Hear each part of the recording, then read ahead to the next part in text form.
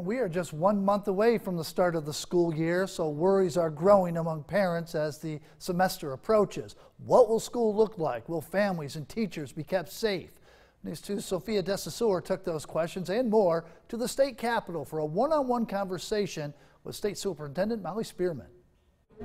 Virtual classes, mandatory masks, plexiglass dividers, and teachers wearing face shields, all possibilities for the 2020-2021 school year. Yes, things will be different, and they need to be different. I sat down with State Department of Education Superintendent Spearman, who says the Accelerate Ed Task Force created guidance and recommendations, but the ultimate plans will be decided by districts. I don't believe that directive needs to come from Washington, D.C., and really not even from Columbia. That needs to be decided in the local community where it's best, where folks know the spread, they know the needs of the community. A letter released Monday from 3 teacher advocacy groups addressed to Governor McMaster details concerns about how districts will implement the department's recommendations. We're just concerned that maybe districts throughout the state won't have those same standard operating procedures for health and safety, and we want to make sure that all of our teachers and students are as safe as possible.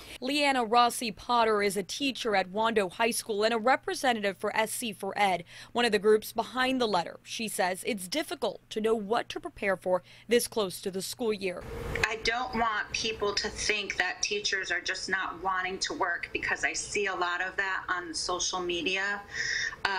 We want to, but we want to do it in the safest way possible for all people, students, teachers, and families. A metric system created by DHEC for the Department of Education ranks the threat of the virus for each county on a low, medium, and high scale. Berkeley, Charleston, and Dorchester County are all ranked as high.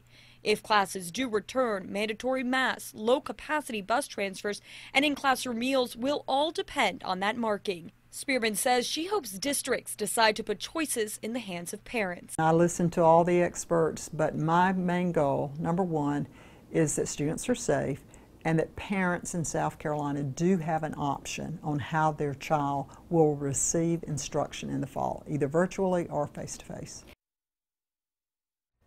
Districts need to release their final plans within 20 days of the start of the school year, but keep in mind some school districts like Charleston County are already considering pushing their start date back. To listen to a response to federal pressure to reopen classrooms or how the department plans to pay for the costly changes, watch my full interview with Spearman. It will air on Thursday at 8 p.m. Reporting in studio, Sophia DeSaussure, Count on 2.